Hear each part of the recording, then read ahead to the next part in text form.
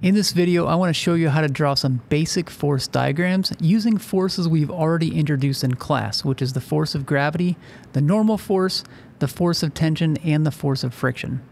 And when you're drawing force diagrams, you're usually given a situation where an object is either moving at a constant speed or at rest, or it's either speeding up or slowing down. And you need to identify what's true of the sum of the forces. If we add them up in the x direction and the y direction, what do we have? And how do we represent that with vectors or arrows, which show the relative size and direction of the forces felt by the object? So we need to keep in mind something we've already talked about in class and investigated, which is the relationship between the motion of an object and the forces that it feels. And specifically, this relationship exists between the sum of the forces on an object. So if you add up all the forces, if there's something left over, it's going to speed up or slow down. It's going to have an acceleration. If you add up all the forces on an object and the sum of the forces is 0, that means it's going to move at a constant velocity, which means if it's at rest, it's going to stay at rest. Or if it's moving at a constant speed, it's going to stay moving at a constant speed, whether that's a constant positive velocity or a constant negative velocity. So let's put this stuff together to draw force diagrams for two situations. The first one is we're going to draw a force diagram for a car that says it's being pushed to the right on level ground at a constant speed. So the first thing is, what are we drawing the force diagram for, or the free body diagram for? So because the car is feeling forces, the ground is feeling pushes or pulls or forces, and the people are feeling particular pushes and pulls, but we're going to focus on the car. So I would encourage you in the diagram, draw a dotted line around the object you're drawing the force diagram for.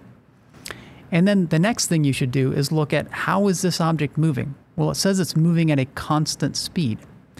Well, if we know something about the motion of the object, we should be able to make an inference about what's true of the sum of the forces on that object. So let's go back to how is the motion of an object related to the forces it feels?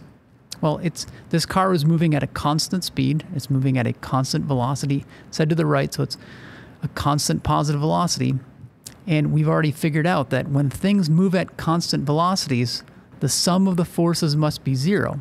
If we add it all up, it's 0, which either means there's no forces felt by the object, or all the forces are balanced and cancel each other out. So let's write in here that the sum of the forces in the x direction, the direction of motion, must be 0. So in the x direction, when we add up the forces, the sum of the forces in the x direction must be 0. And if this is moving on level ground, there is no motion in the y direction, or there's no vertical motion. So it's kind of like vertically at rest. And that would be an example where the sum of the forces is also 0. So now let's start drawing the forces on this dot, which represents the car.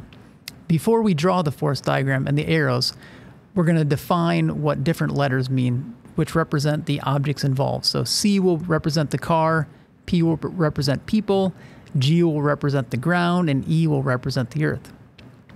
The first force you should include on any object is the force of gravity, because objects near the Earth's surface or any massive body will feel a gravitational force.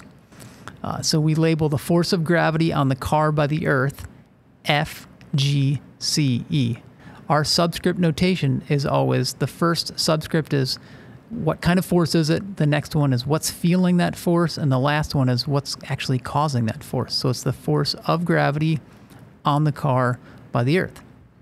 Well, this is a negative y force. It's in the negative y direction, and if we look back at this, we know the sum of all the forces in the y direction must be 0. So if there's a negative downward force, there has to be a positive upward force that's equal in size and opposite in direction as the gravitational force, as long as that's the only other vertical force. So what force is upward on the car that's either a push or pull that's balancing out the gravitational force? Well, the car is resting on the ground, or it's moving along the ground, and as it's moving along the ground, it's kind of compressing or squishing the atoms of the road, and they're going to push back with that force we call the normal force. And that force is always perpendicular to the direction of the solid material that's applying the force, that's doing the pushing. Since this is a horizontal surface, it's going to be pushing straight up perpendicular to it. So we're going to have a force normal on the car by what? By the ground. So it's FNCG. Well, coming back over here, it says these people are pushing the car to the right. So that means we have to have an arrow showing the size of the push that the people are exerting on the car. And it doesn't fit neatly into our categories of normal force, gravitational force, frictional force, or tension force. So we can just use the notation F sub P, which represents like a force of push. So we know it's a pushing force. The car is feeling it, and the people are what's causing it. So it's the force of push on the car by the people. So at this point, the force diagram is not quite done yet, because if we go back to the sum of the forces in the x direction, we know the sum must be 0. Why? Because it's not speeding up or slowing down. It's moving at a constant speed, which means if there's a force to the right, there has to be at least one or more forces to the left to balance it out, so the sum of the forces is 0. Well, what could that be? Well, the only thing that it could be that we've talked about would be friction. As this thing is moving along the ground, if it's moving to the right, there would be a frictional force to the left, if there is a frictional force. And remember, friction is always parallel with the surface that's doing the frictional force pushing. So if it's moving to the right, it would be back to the left. So we're going to have another arrow drawn from the center of the dot to the left, the same size as the pushing force, to show that these two things balance. And we're going to label that the force of friction on the car by the ground, because the ground is what's applying the frictional force against the car. And then we can use some notation here to show that the pushing force is the same size as the frictional force, and the normal force pointed up is the same size as the gravitational force pulling back down.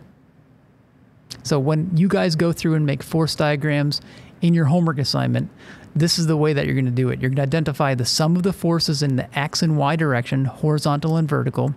You're going to label all your subscript definitions, and then make your force diagram to explain what's true of the forces on the object, which explains why it's moving the way that it is. So here's just some notes down below if you want to read over a little summary of what we just talked about. For our last example, we've got a bungee jumper, which is moving down and decreasing in speed. So the first thing is we're going to be drawing the forces that the bungee jumper feels. So we're going to draw a dashed line around the bungee jumper.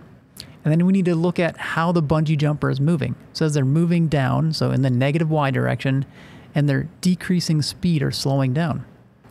So let's go back to what we know about the relationship between the motion of an object and the forces that it feels, or the sum of the forces that it feels. Our bungee jumper was decreasing speed. So what do we know about things that decrease in speed? We know that the sum of the forces points in the opposite direction of motion. So if the bungee jumper was moving down, the sum of the forces must be pointed up. There must be more force up than down. So looking at our little motion map here, the bungee jumper is decreasing speed while moving in the negative direction. So the velocity is getting less negative, so it's a positive acceleration. And the sum of the forces will be pointing in the direction of the acceleration. That's in the opposite direction that the object is actually moving. The bungee jumper is moving down, so there must be more force pointed in the opposite direction, which is up. So the sum of the forces in the y direction must be positive.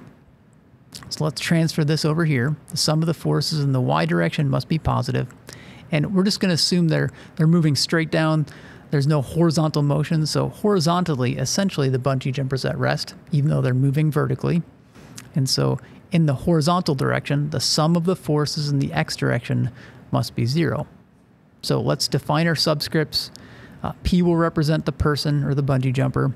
R is going to be the rope that's attached to them, or the elastic material. E is the earth, and A is going to be air.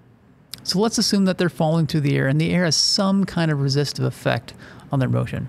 We'll add that to our force diagram. So what's the first force we always add to force diagrams? It's the gravitational force, because every object with mass, which is all solid objects, will feel a gravitational pull from the earth. So I'm going to have a force of gravity, draw an arrow down. It's going to be the force of gravity on the person by the earth. The earth is what's doing the pulling. Well, we have to have more forces, because we know the sum of the forces in the y direction must be positive. Like there's a negative force, there has to be not only a positive force, but a bigger positive force than this negative y force of gravity. Well, what is that? Well, the person's falling down and they're stretching this material. And we know that when a material is stretched beyond its normal relaxed state, it's going to kind of pull back against that. So the person is stretching the rope down, so the rope will be pulling the person upward. We call that a force of tension. So we're going to draw an arrow up that's larger in size than the gravitational force. We're going to label this the force of tension on the person by the rope.